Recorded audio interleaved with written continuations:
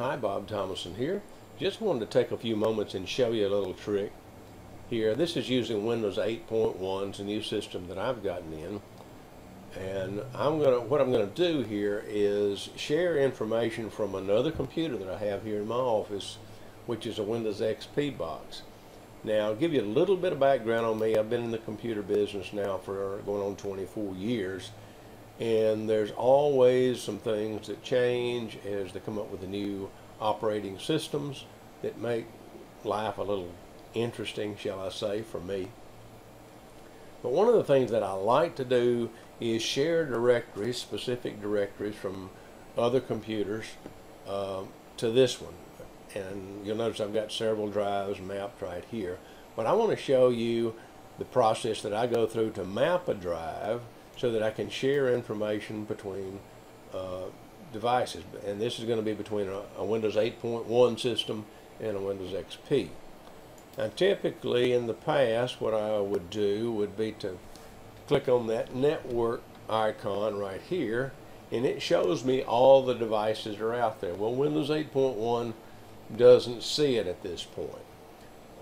Not saying that it can't, but it doesn't see it at this point. So I want to go through a workaround because I want to map a directory from another computer over to this computer so that I can use it on this computer. So I go up here to this PC and click on that icon, and now I want to click on computer at the top and go over to map network drive, and I'll click on that, and now it brings up a window right here so that I can start the mapping process. And I'm going to open this up so that I can assign it a drive letter. In this case, I'm going to assign it drive L just for demonstration purposes.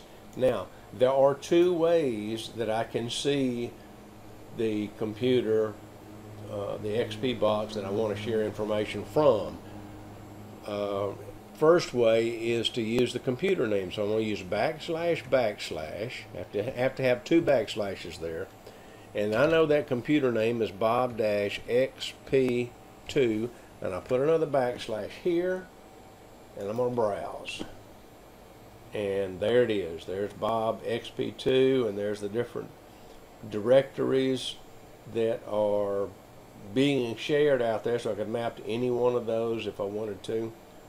The other way to do it is, let me take this out right here and say //. This time, instead of the computer name, I'm going to use the IP address, 192.168.101.190.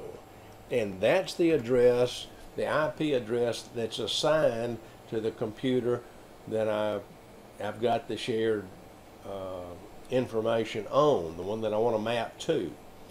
So if I type that in and then I click on browse, here we go again. It shows that instead of Bob-XP2, it shows the IP address up here.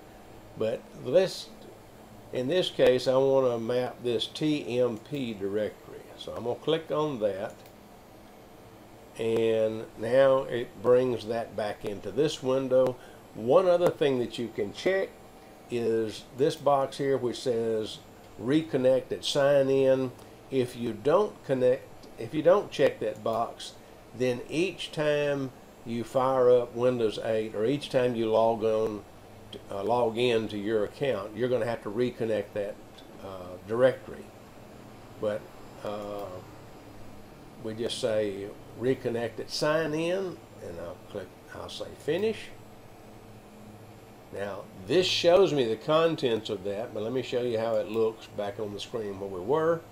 And now you see this drive L. If I hit F5, it will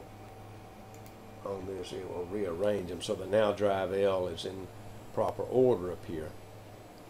But now I've got that drive, or that directory mapped as another drive on this computer. This makes it easier to share information between computers. I hope this has been of some help to you.